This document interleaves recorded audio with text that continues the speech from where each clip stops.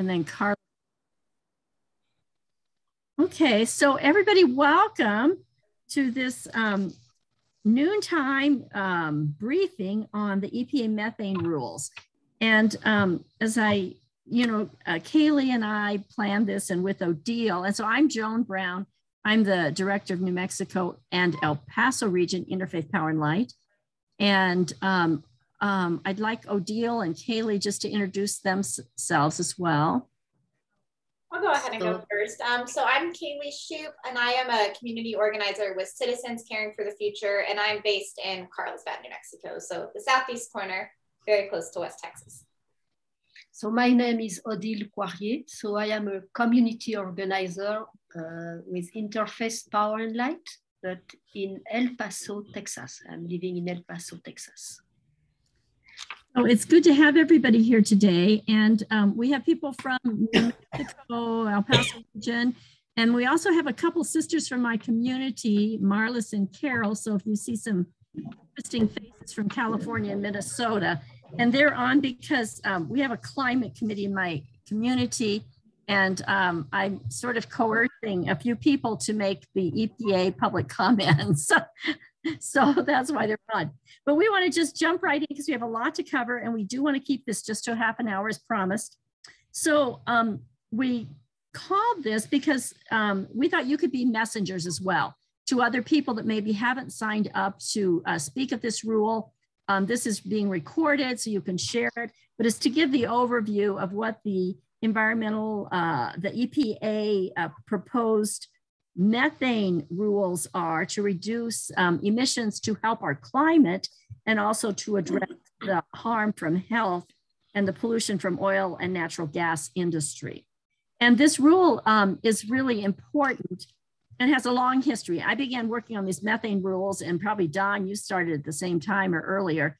I can't remember if it was 2013 or 2014. It was at the federal level, because methane is this pollution that comes out in the production in various ways of oil and gas, and through venting, flaring, leaking, when they're setting up the rigs, and I mean all kinds of ways. So these rules began to be worked on many, many years ago, and there were some that were passed at the federal level. They're not as strong as what we need them to be now, but then they were basically undone because of the past administration who came into office, even though they were still supported widely. But anyway, so then then the rules came back in, but they're not strong enough. So in a nutshell, the EPA is proposing some new rules, and why these are important. The old rules were just for new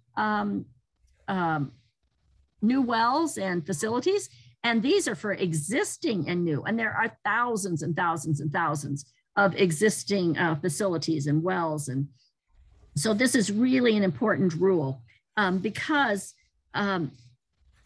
methane is the largest industrial source of highly potent climate pollutant, and is responsible for 1/3 of the current warming in climate from human activities. So this in our country. So that is major. So to address this will really help dramatically in a very quick term.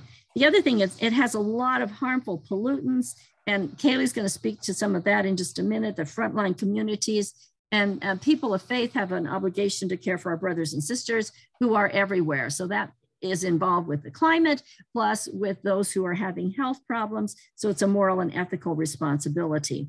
The good thing about this rule too is that it has gained information from local governments, tribal nations, communities, and it has aspects where the tribal governments can also engage as appropriate in their particular area. So there's a large justice element to it also. So this proposed rule would go into effect in 2035. Is that correct? Don, you can correct me, Don. You're the policy wonk on this one. But anyway, that would be total far ending. The final rule will be published by the end of 2022. And just to let you know, this proposed rule does not include everything that needs to be included. So in the spring, if you like doing this, or even if you don't, you feel a moral responsibility to make comments again. I see Nick laughing. You're going to have an opportunity probably in the spring for a supplemental rule that's going to be addressing some other things like pipelines and some other areas that aren't included in this rule. So some of the highlights, oh, I must say this too. Some people say, well, we don't have any oil and gas in our state, or we don't live by this. I mean, this is not a problem for me. Why should I even bother with this? And actually, just that statistic that this industry is the largest source of methane pollution affecting climate, and it accounts for approximately 1/3 of the current warming from human activities in our country, is a major, major reason, because we're all supposed to be caring for our brothers and sisters and have a moral and ethical responsibility. So this is all of our problems. And I think last time I thought about it, I think everybody in this country uses oil and gas in some form, whether it's in cars or heating or electricity, whatever form. So it is all of our responsibility to address this. So some of the benefits from this rule, and there are many, and Kayley and I are going to, and Odile are going to send out, we have fact sheets of information. But some people say, well, it's going to cost too much. What are the finances? Well, actually, the EPA has figured out that nearly $4.5 billion in net climate benefits a year, with a total net benefits valued at 48 to 49 billion from 2023 through 2035 is possible. And that even just increasing the recovery of this natural gas that is put into the atmosphere is valued at $690 million by 2030 alone. And otherwise, that would not only go to waste, it would be causing health problems and increasing the problems with the climate. So there are those benefits. Just a brief, large overview. This EPA rules would also address finding and repairing methane leaks from well sites and compressor stations. So some people, we work with, they say, well, this is fine to have these regulations, but nobody's monitoring this. Nobody's calling anybody to accountability. Well, there are elements in this rule that are going to be set forth to address that, not only finding, but also repairing and reporting for the companies is also there. And we can send you all this information. And another element that's really important, and this is more in the weeds, is it'll help transition to a supposedly zero emitting technologies for pneumatic controllers. Pneumatic controllers is just a fancy name for the mechanical elements that will help address this. And its goal is to eliminate venting of associated gas from oil wells. So associated gas might be when they're drilling a well or some other times, or flaring and that sort of thing. So those are kind of, just a big overview. And again, we will send out to you some facts, some of these facts and talking points. But I just wanted to say that briefly in your speaking and in the people you're going to invite, it's community voices, it's people of faith. So what's most important is you can take a couple of important facts or asks, because we do need to ask that these rules be as strong as possible and stronger than what they put forth. But your story is what is important, your particular voice. And that's what is important, because there are all kinds of technical people that are going to be addressing these things. The other thing to note also is that you can take your comments, and it's always good to write them down. And you'll have like 5 minutes to speak, but I always say 2 to 3 minutes, and that's plenty. And if you have your comment written down, you can speak the most significant things very quickly. But those and used and adjusted to write letters to the editor in your local newspapers, which are really, really important as an action also. So I just want to put that out there. And I think Kayley was going to drop into the chat the link that you need for signing up for the registration for the public comment as well. Drop it in the chat for you guys. Okay, great. Thanks, Kayley. Which needs to happen like right away. The deadline is November 24th, but we got word today that the slots are filling up quickly, which is a good thing because at this point, there are only 2 days for comments. November 30th, which is Tuesday, and December 1st, which is Wednesday. But if they have more than 50 people extra that have signed up, they will open it to a third day on Wednesday. And that would be excellent news if that happened. So, I mean, on Thursday, yeah, Thursday, December 2nd as well. So you need to sign up right away. And, you know, depending upon where you live or the people that you're reaching out to, you can we're trying to keep track of people. So people of faith with IPL, let me know. Or Odile, you can get folks to let you know. And then Kayley's gathering frontline community members. And then we're trying to keep track of everybody and keep a list. So with that, I just want Kayley to talk as a frontline person and community member. And Nick is also down there too, but Kayley's our wonderful organizer. And I do just want to say, if you're signing up to make public comment right now as we're having this meeting, please just drop your name in the chat and let us know. That's one of the easiest ways to go ahead and let us know that you do plan on making comment. So I just wanted to speak to what your comment can kind of be focused on as a frontline community member and some of the concerns the frontline community member. So along with methane, volatile organic compounds are also emitted. And this is of particular concern for those of us in frontline communities because these affect health, they're carcinogenic, they have a direct impact on air quality.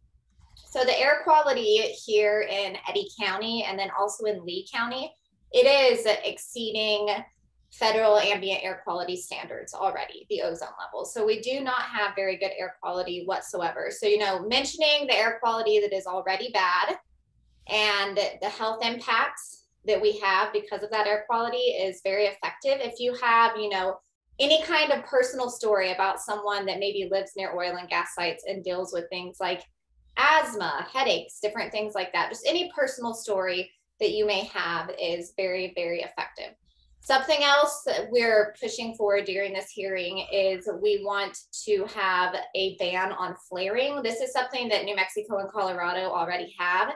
Specifically in the Permian Basin, the fact that the federal government does not have a ban on flaring really affects us in New Mexico because we are so close to the Texas side of the Permian Basin. Emissions obviously don't know borders. So that's something to mention if you're a frontline community member, you know that New Mexico is doing its part, Texas isn't, that is having a direct impact on our health. Also, I'm trying to think, what else am I missing here? With abandoned wells, if you are in a frontline community, abandoned wells, low producing wells, something we're pushing for is regular inspections at those sites. And if you're in a frontline community, you know, you have an understanding how vast these oil fields really are and how hard it is to catch leaks, anything like that, and hold polluters accountable. So that's why these routine inspections, even at sites that are, you know, low producing, is so important. So that's something as a frontline community member that you really want to make sure that you're hitting on. Any other frontline community members, do you want to share your experience like giving public comments and things you've mentioned in the past? Dawn or Nick, anyone?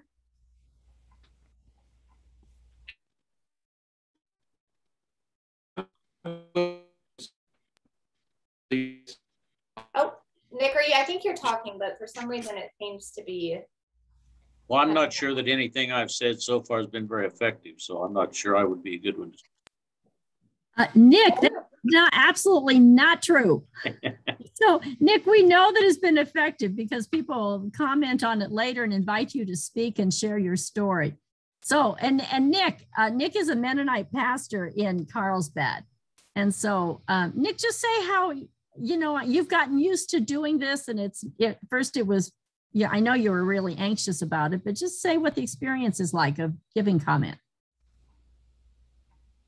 Well, they're just people too that hopefully are looking for information. I think one of the things that I find most pressing for me is the kind of the theological reasons for doing this.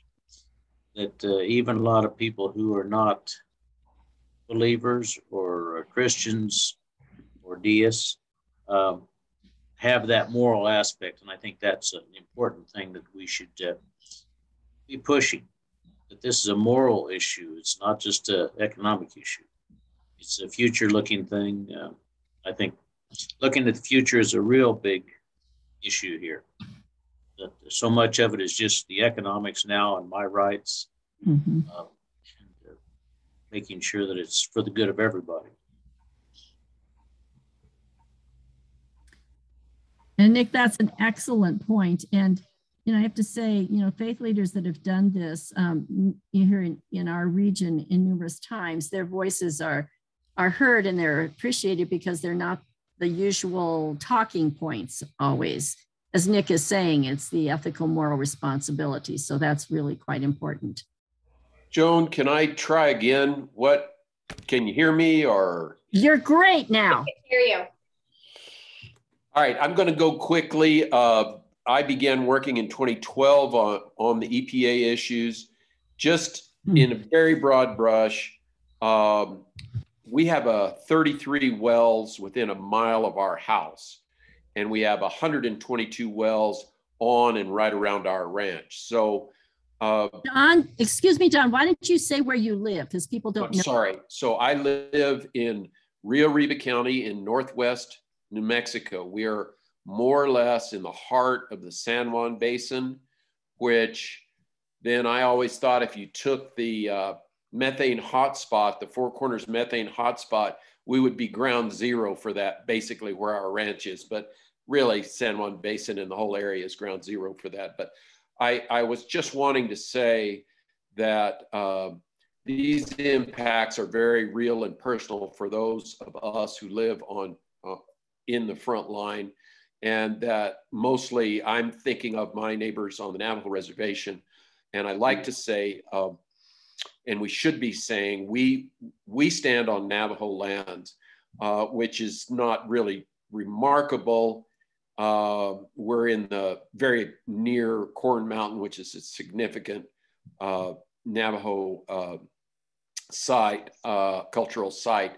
But if we think about it, there's 30,000 wells in the San Juan Basin, and every single one of those wells stands on indigenous land. So when this is coming out, to Nick's point, just kind of going backwards about something other than economic bottom dollar financial consequences, think of the cultural loss, think of the sacrifice that is happening to get these resources out, to enrich a few people and impoverish so many others. So Joan, just going from the top, 62% of the methane in New Mexico comes from fossil fuels. So a third worldwide, but it is our serious responsibility here. So again, to Nick's point, morally, New Mexico is famous for our pollution, infamous for our pollution as methane polluters. The most potent greenhouse gas there is coming from here. The Four Corners hotspot didn't go away. It's just that the Permian hotspot got bigger. So if that's what you want to be famous for in the world, then by all means, don't work hard to revise these EPA rules and at every chance you get, because we're not only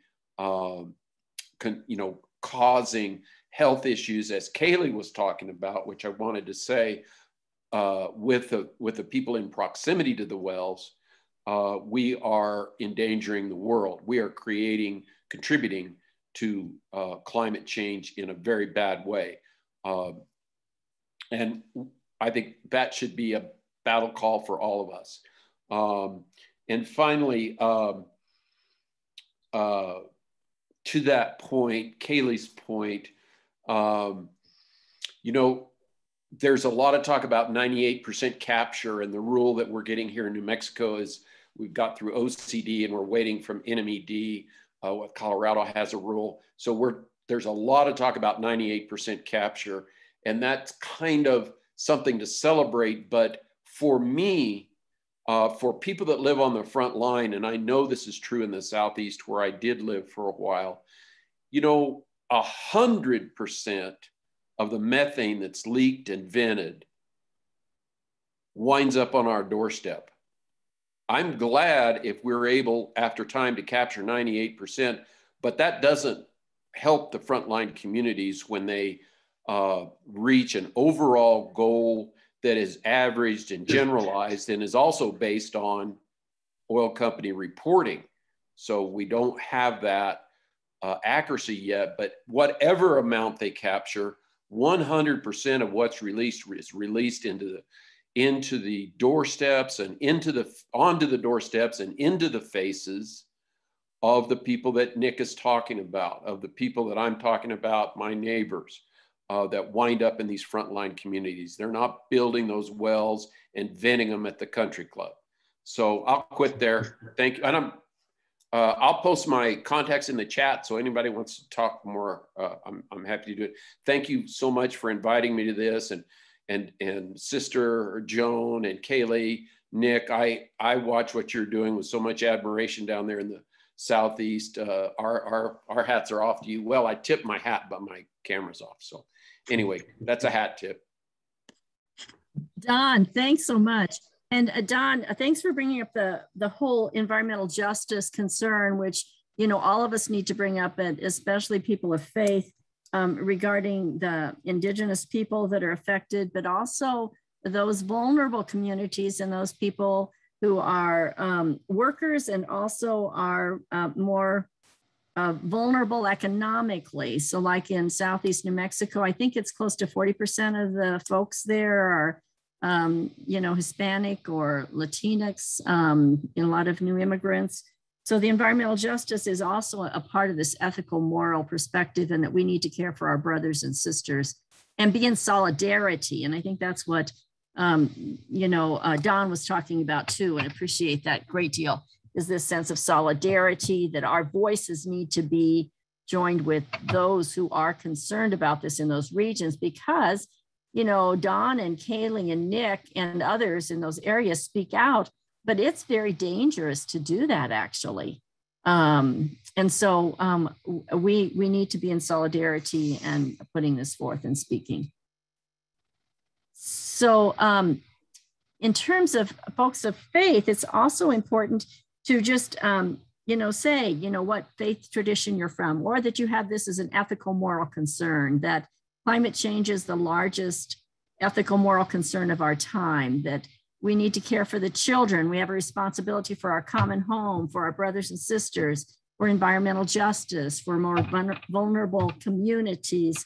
And those are some of the kind of talking points you can use, and to share your own experience and your own beliefs and values.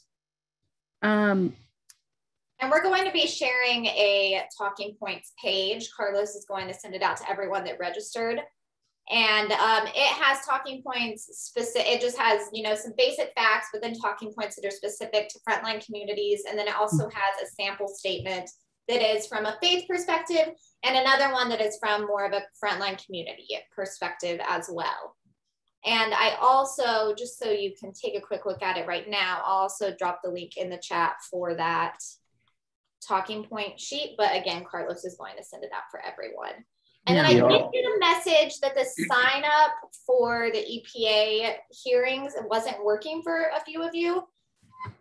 Has anyone else had that problem? When you try to go to the link to sign up, is it working? So, how many folks on the call have signed up to speak already? Okay, awesome, Donna. Okay, great. Okay, and I have a running list, and so does Kayley. So others, it would be great to sign up again. And actually, you could go right into the link right now and do it if you wanted to. Carol, yeah, I'm the one that's having the trouble with the link. I'm trying to sign up, Joan. Did you get the second one to work, Carol? That one also. It's weird. I'll try it, but it may knock me off this. I'm on an iPad. Oh, so. Okay. Well, just keep trying, because one of our other people had a problem and they thought it was their computer because finally they got in. So there's probably some weird things going on with all of that. Does anyone have any questions, concerns, anything along those lines?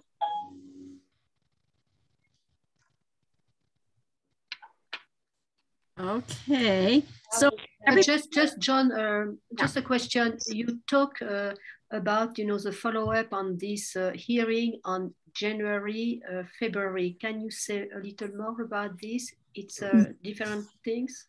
It is. It's a different hearing. So what's going to happen? So this is the initial, and then they're having a supplemental hearing that's going to be addressing things like abandoned and unplugged wells, ways to improve performance and minimize malfunction with flares, some things for pipelines. So those of you that have pipelines, like they have a process called pigging, which can release, pollution, tank and truck loading operations, et cetera.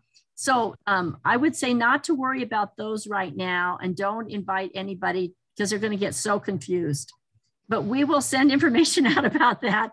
There'll be a second round of hearings for the public for that. Then both this first rules and the supplemental rules will be joined together by the EPA and be put forth by the end of 2022. So that's in a nutshell what that's about. But don't get confused by the supplemental rules. It's just to cover some of the things that are important that they didn't do in this first round, is my understanding. Thank you, John. So can anybody who's on this call invite one other person at least to sign up, or more people to sign up for this? That would be excellent, because we need to get as many people as possible from not just New Mexico, but around the country. And so just again, you can contact us if you're signing up so we can keep track. Sometimes there's problems or things people need to know, so we kind of troubleshoot. And that's one of the reasons we need to know. And I can tell you, I've done a lot of troubleshooting, especially during the New Mexico, the state rules that we had. There were all kinds of technical glitches and stuff. So hopefully that's not going to happen here. Or sometimes they may say, we're running fast. So if you signed up, you need to jump on right away. And it's just to get reminders or a text to somebody or something so that you can jump on. So those kind of things happen. And I believe Joan and I's contact info, well, I know it's on the Talking Points page, our phone number, and also our email addresses. They're both on there. So, and you'll get more facts on that too. And if you want more information, there's plenty out there, and we can send you a lot more information. So just let us know if you really want that. But for us, really what they want is public voices, our comments, your stories, your personal voice, why this is really, really important to you. People have done different things in the past. Even they may have had a grandchild or a child even speak to this because they're concerned about climate change. Or Don was real creative. You went out into your oil field in your ranch and spoke, and that was good. So you can be creative with this too. I think it just makes it more human. As Nick said, these are just people. And so we just need to talk to them as people, as brothers and sisters, from heart to heart, and with those kind of concerns. So if there's nothing else, we will hold to our promise. And this is, we hope this has been helpful in just an overall briefing, and it is recorded, so you can share it with others as well. And please invite others and just let us know who they are. Kayley, do you want to say some last words? Thank you all so much for being here and for being willing to give public comment. And thank you to Nick and Dawn for sharing your experience in doing this. And hopefully we can get some strong rules. So thank you all. Yes. Thank you. Thanks, everybody. Bye. Thanks, everyone. Bye. Blessings.